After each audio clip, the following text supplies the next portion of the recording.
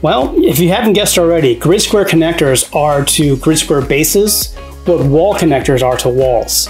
They slide in under that first layer in the grid square bases and are held in place by grid square plugs. So let's get started.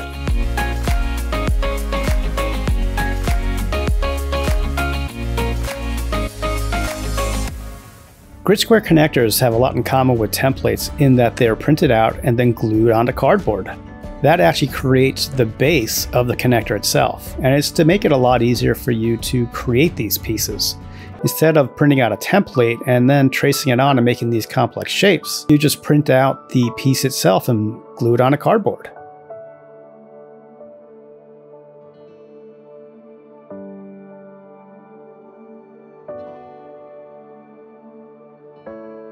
And once they're dried on there, I'm just going to cut them out with scissors.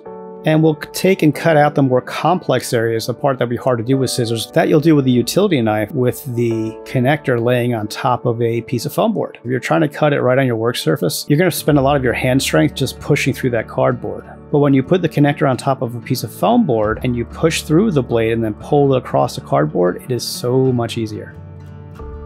So here I'm making a single sheet depth cutter. You may be familiar with these depth cutters if you've made clip-ons in the Castles and Catacombs manual, but if not, I'm going to show you how to make one here. It's just a single sheet of foam board wrapped in masking tape, and then you put a utility knife blade on top of that single sheet and hot glue on top of the blade and the foam board strip like this. Now we're going to use this to cut part of the connector itself to the right height, and we'll get to that in a little bit. But first, we're going to start by gluing the first sheet of foam board into that gutter. And you can just do a strip of whatever. Here I'm using a strip from Grid Squares. Glue that in place.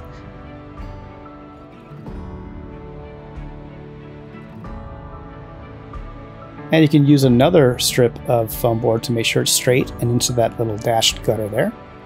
And once that's completely dry, we're going to use our depth tool to cut it into its final height. So we're just going to run it along that strip of foam board with the depth cutter laying on top of the connector. And that's going to give us a piece of foam board that is 1 sheet thick. And that's exactly what we want. There you go. Perfect. And then we're going to take and use the 2 sheet thick scoring sled from the accompanying tools and templates file and cut out a 2 sheet thick piece of foam board. And that's going to go on the other side of the connector and run right along underneath where the other strip of foam board is that you glued on. You can always kind of check it by looking at the ends there. You also kind of want to make sure it's perpendicular to the connector itself. You know, sometimes it'll be a little angled from your cut. There you go, looks good. And you can use a little piece of foam board to make sure it's straight. Looks good. And then it's just a matter of trimming off the bits that run past the base of the connector. All right, that's ready for paint. Now for these, you can paint them in regular quick coat, and you only just have to paint the foam areas. So these are great. They just slide into the grid bases like this, and then you use grid plugs to hold them together. You can see there's that top piece that we cut that's 1 sheet thick, and then there's the 2 sheet thick sheet on the bottom. This is a cross grid connector. This is probably the most complicated looking one, but you make it the same way. You glue in a strip of foam board in each one of those gutters there. So here I'm doing 1 long one in the middle and 2 extra pieces to do the cross part.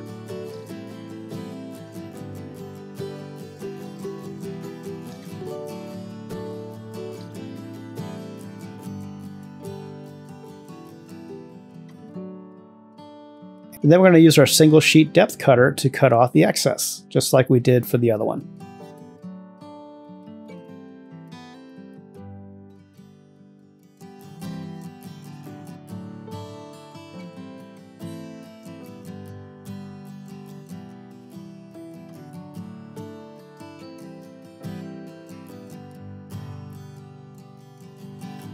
There you go.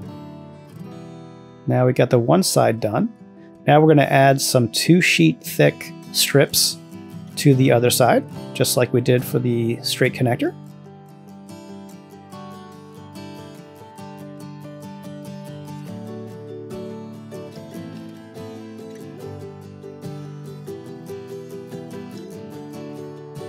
And we'll use a sheet of foam board just to make sure it's straight. And also take a look and make sure it lines up well with the strip on top. Then we'll add the last two little bits.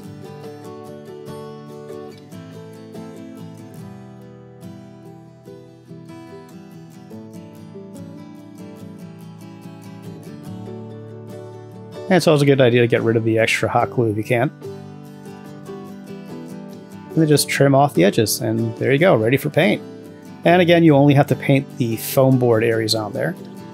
These are nice because they connect together multiple tiles, but you definitely want to make sure you use them with grid square borders to sort of reinforce the outside edges. There's more on sort of the best ways to connect these things together in the Modular Floor Tiles manual, so be sure to check that out. So if you haven't already, you can get started right now on your Terraino journey by downloading the Terraino construction manuals at GameGearMaster.com. They are consistently rated 5 stars and come with a 14-day hassle-free money-back guarantee. That means if Terraino's not for you, no problem, you'll get your money back, no questions asked. Happy crafting!